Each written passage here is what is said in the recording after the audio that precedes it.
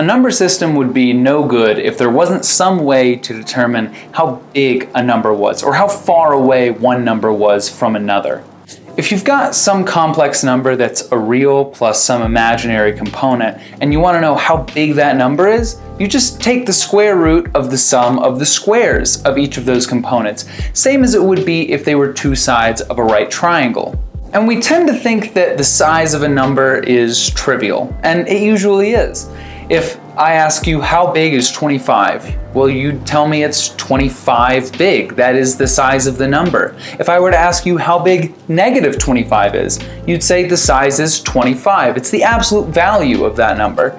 Similarly, if you wanted to know how far apart two numbers were, what you typically do is you just subtract those two numbers and take the absolute value.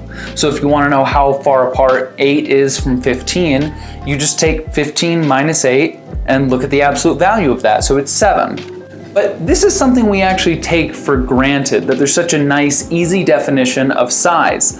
Because when we get to p-adic numbers, all of a sudden we can't really use those definitions anymore. Remember, these p-adic numbers go on infinitely to the left. So using our normal definition of size, all of these numbers are infinite, but that doesn't really work. That doesn't tell us anything meaningful about scale. So today I want to build up the intuition behind what's known as the p-adic metric. It's the way that you determine a p-adic number's size. The definition of the p-adic metric is this. It's that d of some number m, which means the size of m, equals 1 over p, where p is the prime number base we're in. So if we're in a 3-adic system, p is 3. If we're in a 2-adic system, p is 2. And we're putting this to the power of n, where n is the number of times that m is divisible by p. So what that means is that if you want to know how big a p-adic number m is, maybe it's a 3-adic number, well, what you would do is you'd ask, how many times does 3 go into this number? And if 3 goes into your p-adic number, maybe 5 times, then the size of that number would be 1 over 3 to the 5. This sounds really random, doesn't it? Completely arbitrary. Where would we get such a strange notion of size? In my last video, I made a comment that in a 2-adic system, 4 was farther away from 5 than it was from 8. And now we can actually see why that is. So let's look at a 2-adic system and ask, what is the distance from 5 to 4? In a p-adic system, if you want to know the distance from one number to another number, what you do is first what you'd expect. You take the absolute value of the difference of those two numbers. But that's not your answer. In a p-adic system, what you would then do is plug that number into this equation, this 1 over p to the n. So 5 minus 4 is 1, and now we need to ask ourselves, how many times does 2 go into 1? Because we're in a 2-adic system. Well, 2 goes into 1 0 times, so the distance from 5 to 4 in a 2-adic system is 1 over 2 to the 0, because 2 goes into 1 0 times. Compare that to the distance from 8 to 4. The difference from 8 to 4 is just 4, and 2 goes into 4 2 times. So the size of the difference from 8 to 4 is 1 over 2 to the power of 2, which is 4. This, by the way, is 1. So you can see that in a 2-adic system, 8 and 4 are closer to each other. They're only a fourth away in distance, whereas 5 and 4 are a whole 1 away from each other. It kind of seems like this was plucked out of thin air, and there's not going to be any way that we can intuitively understand what this even means or how we'd arrive at it. But it turns out that this is related to something very fundamental about p-adic numbers. It's related to the fact that they can extend infinitely to the left, whereas real numbers can extend infinitely to the right. So before we jump into that, I want to mention something really important that I omitted from my last video. And it's the fact that p-adic numbers are an extension on the rational numbers in the same way that real numbers are an extension on the rational numbers, but they branch off in different directions. So let me explain what I mean. We've got the rational numbers, right? It's the set of all positive and negative fractions of whole numbers. So -1/2 is a rational number. 14 is a rational number. 37 over 1,000 is a rational number. All of these are rational numbers, the things that we're more used to dealing with.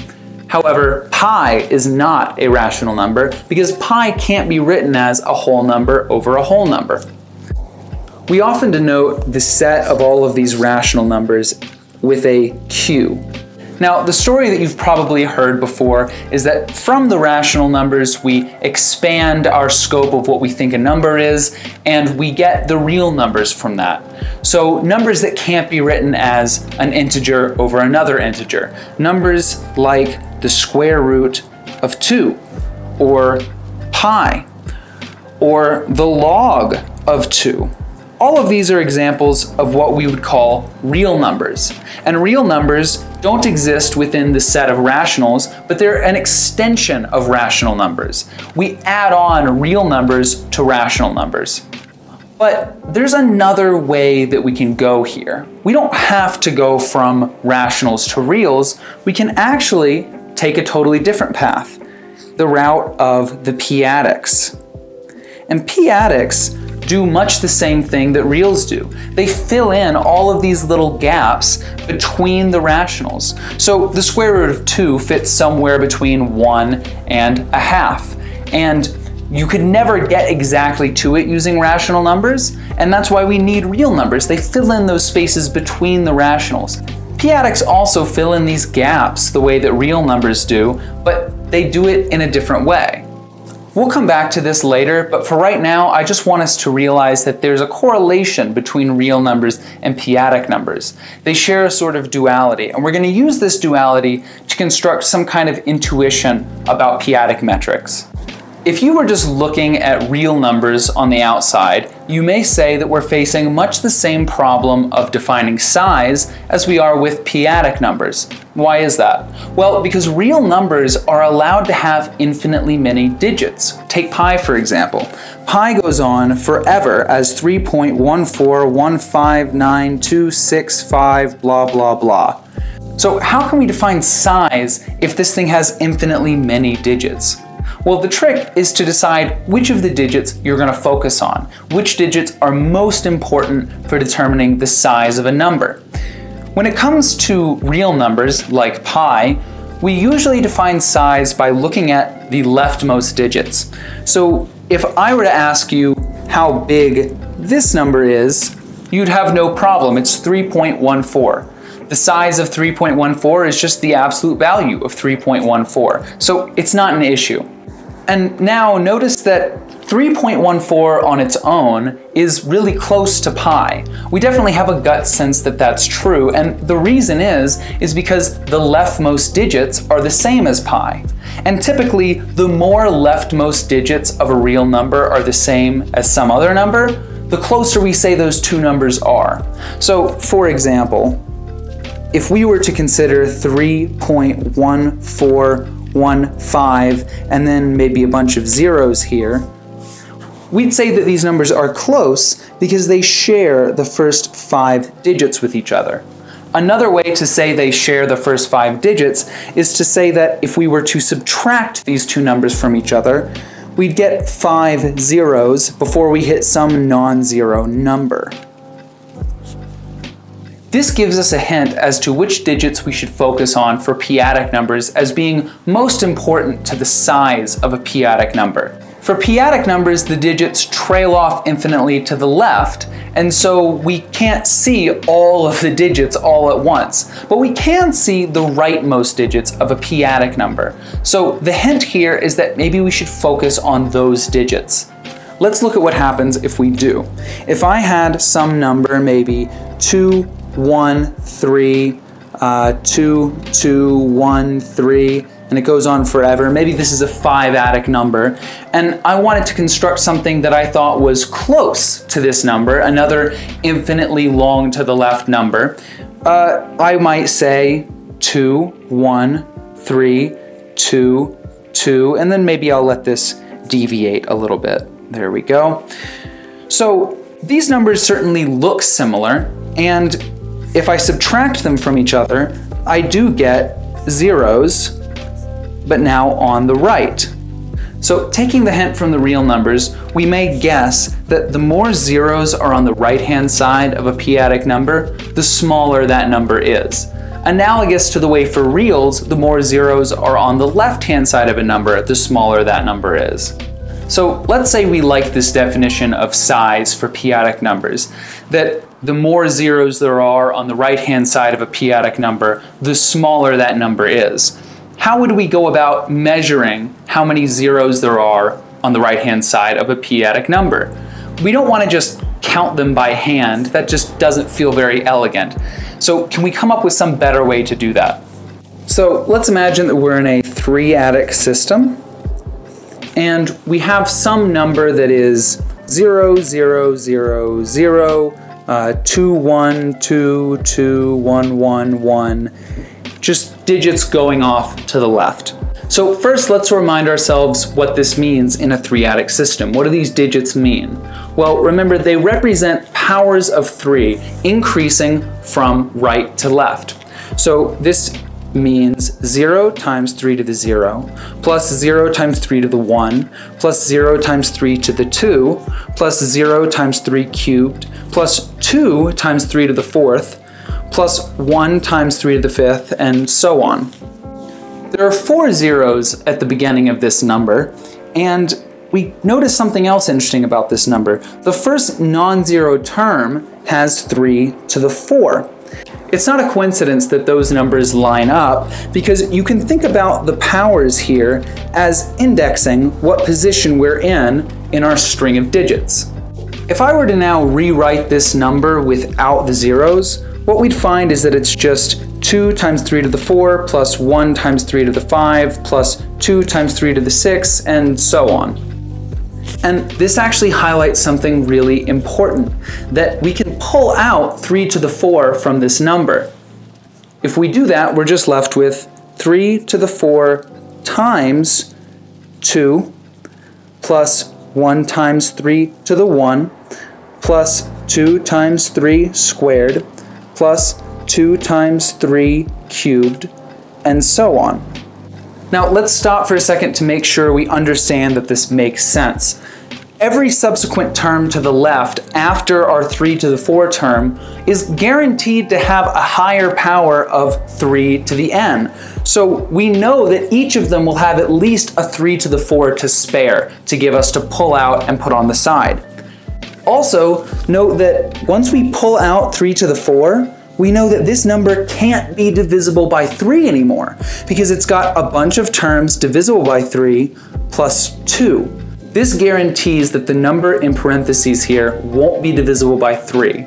And this means that this whole number right here, whatever it is divisible by exactly 4 3's, no more than that. Any more than 4 3's and you're left with a number that is no longer divisible by 3. So maybe you see where I'm going with this now. We can relate the number of zeros on the right-hand side of some p-adic number to the number of times that the base of that number goes into that number, or how divisible a p-adic number is by its prime base.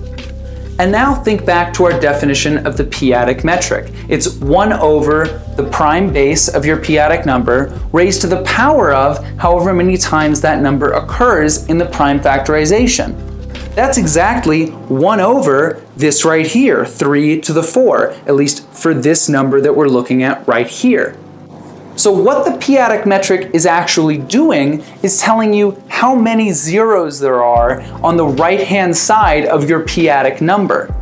And this is analogous to determining size in the real numbers by looking at how many zeros are on the left-hand side of your number.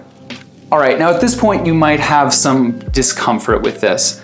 Probably the main one being that we don't actually use the number of zeros on the left-hand side of a real number to determine its size. That's not what we do. It's just related to it loosely, but it's not the same as the size of a real number. So why is that what we're using over here?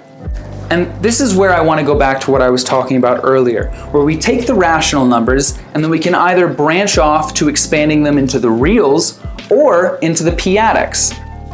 There's a theorem in math called Ostrowsky's theorem, and what it states is that there's only two non-trivial distance metrics on this set of rational numbers.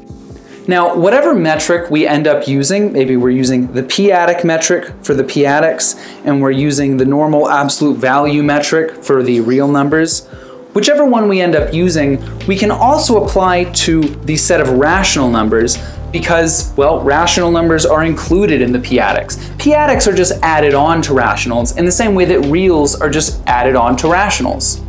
So it's important to keep in mind that whatever metric we decide to use for the number system that we're in is also going to be the metric that we're using for rationals, because rationals are in this set of numbers. And this is why it's eerily not arbitrary that we chose to determine the size of a p-adic number by the zeros on the right-hand side. Because that metric for determining the size of numbers is the only one besides the absolute value that you can come up with for the rational numbers. And since rational numbers are in p-adics and in reals, we have to use metrics that play nice with the rational numbers. So there you go. Hopefully that gave you some intuition behind the p-adic metric. Interestingly, a lot of times when people are introducing p-adic numbers, they start with Ostrowsky's theorem and say, we've got this other metric. What numbers converge using this other metric? And that is a totally fine way to go about defining p-adic numbers. In fact, it's a lot more rigorous than what I've done in my last two videos, but it doesn't involve any intuition. It doesn't tell you why that p-adic metric exists, or it doesn't show you how you can make sense of it. So I really like this way of building up first p-adic numbers and what they look like, and then thinking about how we can define the size of it, because I think it makes their entire invention very sensible. In my opinion, intuition in mathematics is this luxury that we don't always get to have. And it's really nice when there's a situation that you don't even expect you'll be able to get the luxury of intuition, but you find it anyway. So I hope you guys liked this video. These are a lot of fun for me to make, and thanks for watching. So originally I actually talked a little more about what defines a metric and what requirements go into being a metric, and then I also went over an example where we use the p-adic metric to show that the sum of powers of 2 approaches -1. But this video is already getting kind of long, so I'm going to make it a bonus footage video and hopefully release it sometime soon after this video is released. So be sure to check that out. I'll put an end card somewhere on the screen.